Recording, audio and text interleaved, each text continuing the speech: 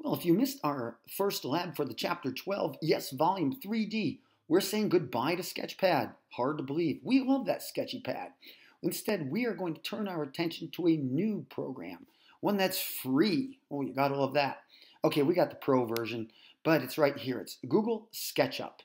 So we're now remember this is a math assignment. I know you guys out there in Sketchypad land or Sketchup land will tell me there's easier ways. Of course there are.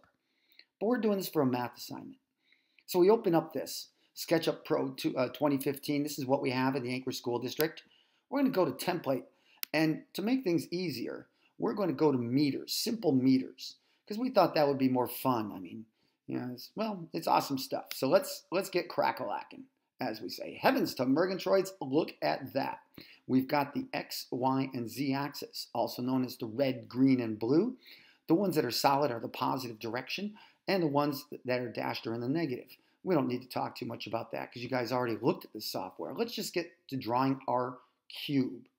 Now, we got this fella standing here, and the kids said he was like Stan Lee, and gosh, I can't believe they know who that is.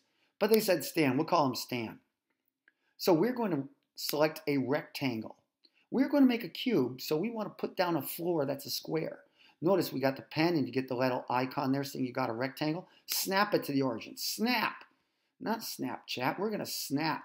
Now, when I zoom out here, again, my students, this is your first time on SketchUp. Notice it can lock to a square. It can also lock to a golden section. We spent a lot of time on that in the past. But if we want to put in specific numbers, check this out. I'm just going to type in numbers. Don't snap that pencil. Just type in on your keyboard. 10, comma, 10. Now it's cut off on my screen, but you can see it on, hang on, 10, comma, 10. Do that again and hit return. There it is. Boom, shakalaka, as we'd say. Now, I guess I'm going to have to zoom in or zoom out. I don't have a wheeled mouse, so I got to do it the old school way. I have to use this device.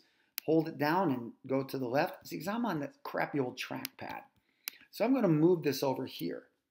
Now what that represents is a square. Yes, a square in 2 dimensions. And if we take this little thing, the little gyro-looking thing, yes, that's going to be our orbit command. And we can look at it more from the XY. Again, think of red as X, green as Y. It's the XY plane. Now, of course, the guy's really small. I mean, what do you expect? How tall could he be? I mean, if he's lucky, he's 2 meters, and then he's probably shooting hoop. He's not an engineer. So that's 10 by 10. So now we're going to pull this into 3 dimensions. We love this 3D stuff.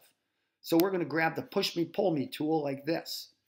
Actually, hang on. Before I do that, I better scoot him down a little more. I don't want him going off the screen. And zoom out just a wee bit. Yeah, I want to see this whole cube.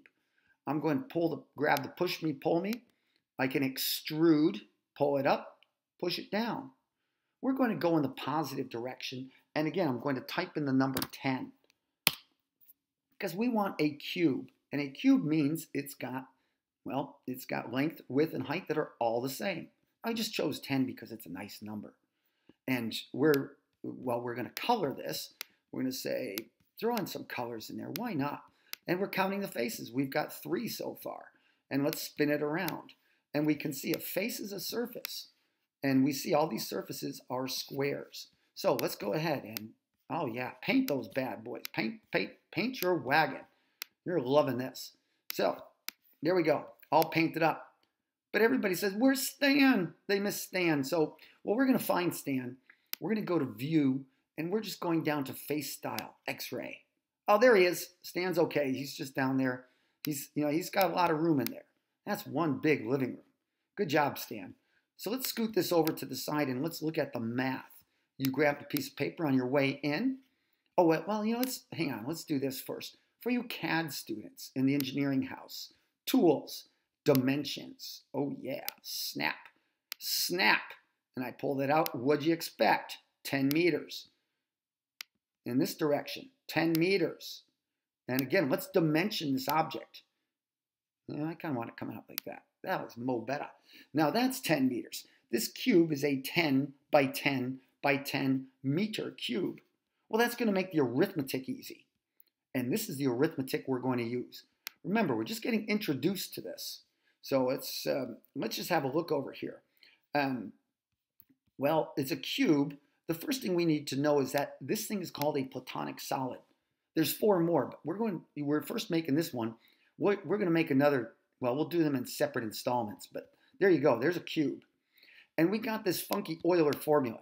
Now, we haven't seen good old Lenny since that section on concurrency of triangles. Gosh, that was last semester. So let's see what we got going on here. Go ahead, spin your figure around and you can count. Well, we already counted surfaces. And we said there were how many? Well, there were 6, just like a die. Now, V is the vertices. 1, 2, 3, 4 on the bottom. 4 on the floor, as we said in the old days, and 4 on the top. Hey, that makes, well, 8. Whew, that was a close one. Now, edges. I got 4 on the bottom, 4 up top, and 4 vertical. That's going to be a grand total of 12. Now, let's check it out. Does it work? Of course it works. 6 plus 8 equals 12 plus 2. Why? Because Lenny told us. That's the law. And he proved it. So he's awesome. And we should all be celebrating him with a Spirit Day. So now, let's just a couple things. Getting ahead of ourselves for the future chapters. See, each face is a square. 10 by 10 is 100 square meters. See, and you could do it that way, or you could do it with the exponent.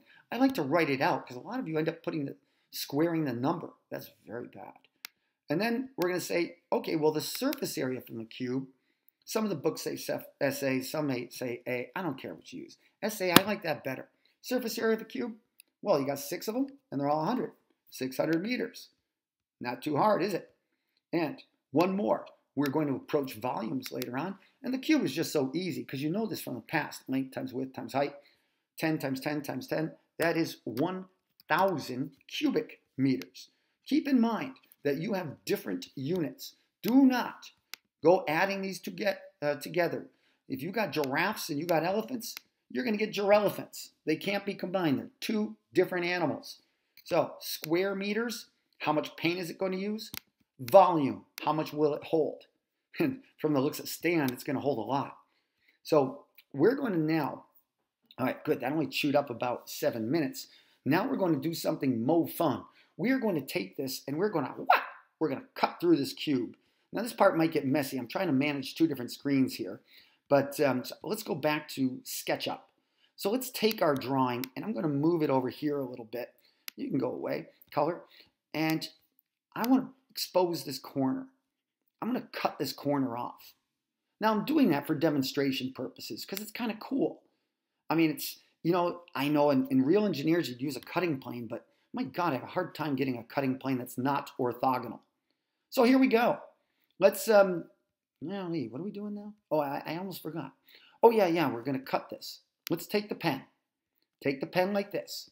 Now, lock it here on a midpoint. Snap. Yeah, and sometimes it says on edge. I think it's on the midpoint. We'll test it in a little bit. This is really cool software. And watch what happens when we connect the last one. The shades change. This is really fun. Now, if we turn it on edge, see, that looks like a knife passed through there. Shah! That's what you can see. The knife is cutting that off. So I would call that a cutting plane. Very manual here. Why? Because we want to do things manual. We want to understand them. So, oh, and we're almost done with this, with our cube, but we're going to doctor up this cube. We're going to pick it apart. We're going to take the pointer tool. Now, just unlike Sketchpad or a sketchy pad, I'm going to select this segment. See, it's been snipped in half. I'm going to delete it. And look what happens. The rest of the drawing remains. Delete. Click, delete. And what we have now is a cube with a corner sawed off it. Now I'm calling this a truncated cube. I don't care what you call it. You can call it with a cube with a corner cut off. But it shows us one thing. I don't want to get the area and volume. We got plenty of that to do in subsequent chapters. But let me do this. Now I want magenta, our favorite color. So now you can see we've made another surface. And all we wanted to do here, where's Sketchypad? Where did he go? Sketchypad. Oh, there. Ooh. And let's go over here. Let's check this out for the truncated cube. We had 6 faces before. We made a new one. We generated a new face. So I'm going to say that the face is now 7. How about vertices? 1, 2, 3. Love that count. We got 3 new ones here, but we gave up one. We cut one off. So we gained 2. So that's going to be Can you count them? Or just plain count them. 4 up there, 4, 5, 6, 7, 8, 9, 10. That's as easy as 8, 9, 10. And let's see where this is going. And I'm going to check this again. I got all the edges. And look, I've added 1, 2. I have all the original edges. And I added 3 more. So I can just count them. 4 on the floor. Yeah, 5, 6, 7, 8, 9. This is a pentagon. 10, 11, 12, 13, 14, 15. Heavens to Murgatroyds. We got us 15. 15. So this is a new solid. Now this is no longer a Platonic solid. I never said it was. But look at that. Wouldn't Lenny be happy? 7 plus 10, 15 plus 2. It works. Of course it works. Look what you did. You gained 1 face. You gained 2 vertices, both on the left side of the equation, and you gained 3 edges. Hey, this is pretty cool. Now, well, I'll let you guys give this a shot. Tell your teacher you want, well, wait, what am I saying? Just go at home and do it. You got this for free. This is free Google Sketchup. You all should be doing that and sending it to your teachers. I'm going to tell them right now. Get on it.